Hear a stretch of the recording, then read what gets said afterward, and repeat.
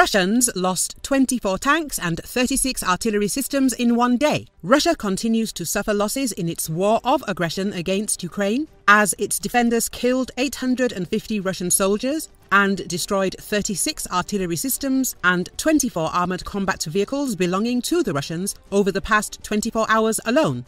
General Staff of the Armed Forces of Ukraine said this. It is noted that during the war, Russia lost 5,265 tanks, 9,901 armoured fighting vehicles, 7,328 artillery systems, 854 multiple launch rocket systems, 566 anti-aircraft warfare systems, 322 aircraft, 324 helicopters, 5,495 unmanned aerial vehicles, 9,691 vehicles and fuel trucks, 1,551 cruise missiles, 20 warships, boats, 1 submarine, and 1,034 pieces of special equipment.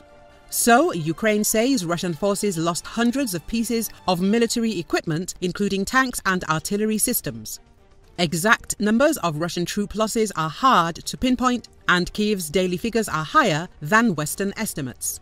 Last month, the UK Ministry of Defence said it was likely that Russia had suffered between 150,000 and 190,000 permanent casualties, including those killed and permanently wounded. This figure does not include personnel from the Wagner Group of mercenaries. Russia has reportedly suffered high losses of troops and equipment since it launched an offensive for the towns of Avdiivka in the Donetsk Oblast. Despite these losses, the Institute for the Study of War said that Moscow's forces were likely preparing for another wave of highly attritional infantry-led ground assaults on Ukrainian positions in the area.